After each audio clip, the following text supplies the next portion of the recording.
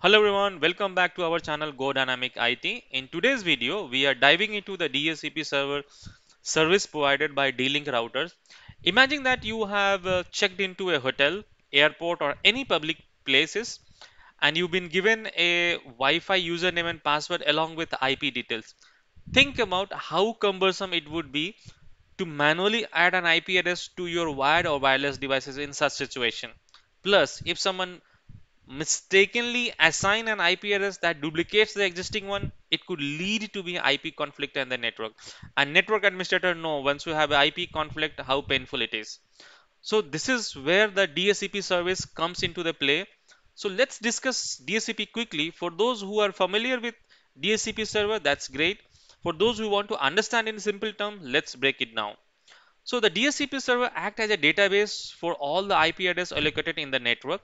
It dynamically provides the IP address to both your wired and wireless devices.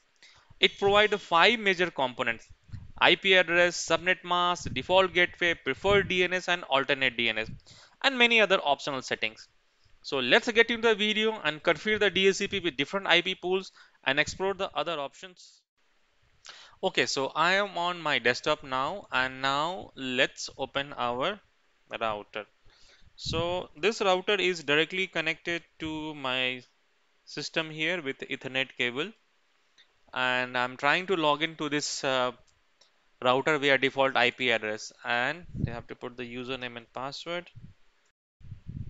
Okay, so I have logged into the router now, and once I log into the router, we have to go to the settings, and then we have to click in the networks.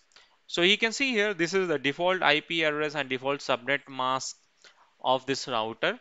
And if you have a planning to change the IP address, so you can see here, this if this is the 192.168.0.1 range IP address allocated on your router, and if you want to assign a different range, dynamic range on your clients, you have to change the octet here.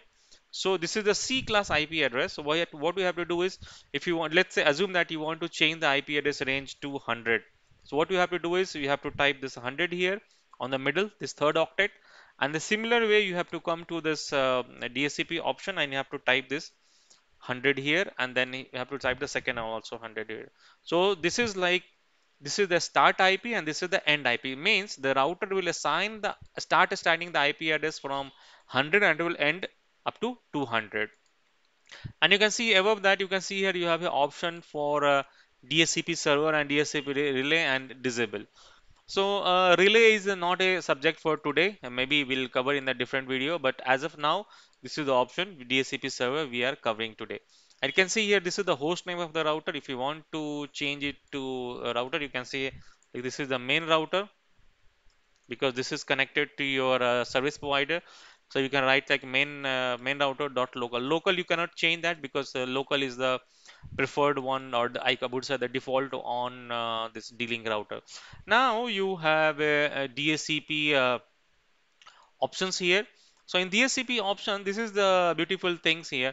So if you have a domain server, if you have if you have an Active Directory environment, and if you want to send your domain server information to all your clients, and if you do not have a DHCP server inbuilt, I mean on your Windows machine, so you can utilize this D-Link router to act as your DHCP server. So what you can do is you can add your, let's say your my DHCP server is 192.168.100 dot 100 dot 110, right? So I can send this detail to the all the clients. So clients know, once the clients receive the IP from the DHCP, it knows that where is my domain server is. And also once you add that, you can save it, or you can give the comma and you can add the another IP address. So maybe the primary and the additional domain controller.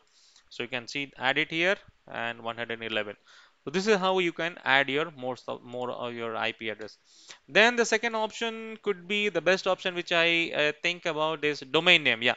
So domain name so along with the IP address, you can send the domain name information also in the client. So maybe the like in my lab dot local.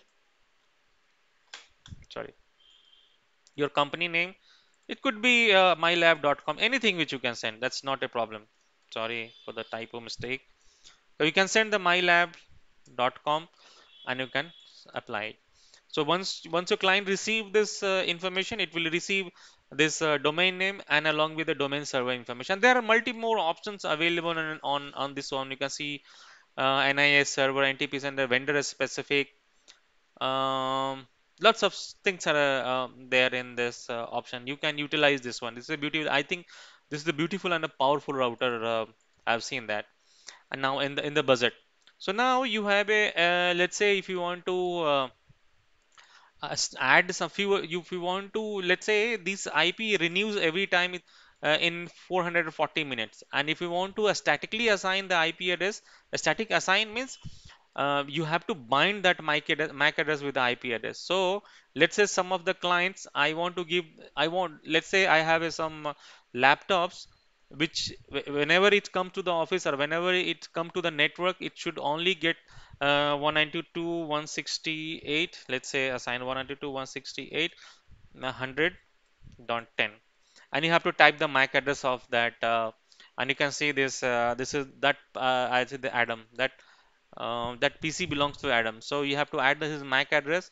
You have to get the MAC address in, and you have to add into the dotted format. This is how it should be, the dotted form. You have to get MAC from your, you have to do get MAC on your or IP config slash all on the client machine and get this MAC address and add it here, and then you have to apply it here. Actually I do not have IP address, so it's not showing here. So I can see here, let me add it. And if you have this clients, if we have a more clients here, it will show you the clients here, because you will show the list of the clients here. You can add it from here. You don't need to go and manually add this one, add those one. And once you have that, I can show you to you. So as of now, IP address of my machine is, again, let me show, go to the command prompt and let me show you the IP config.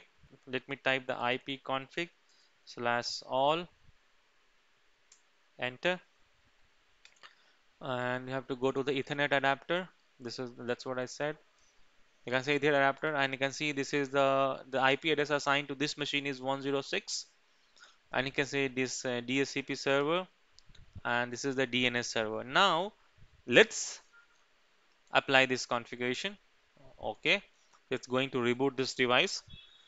You have to wait while it's rebooting. Okay, you can see there the reboot is completed, and now this web interface has automatically changed to 100.1.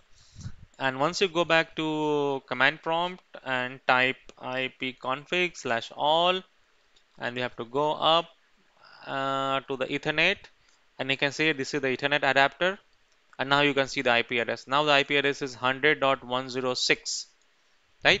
And then this is the default gateway, DHCP server, DNS, right? So this is the domain name services we have given. So this is has taken this DNS as 110 and 111, and yeah, this is how you can configure your DCP on Dlink DIR6115 router. So thank you very much for watching my video. If you have any feedback, questions, query related to video, please put me in the comment box.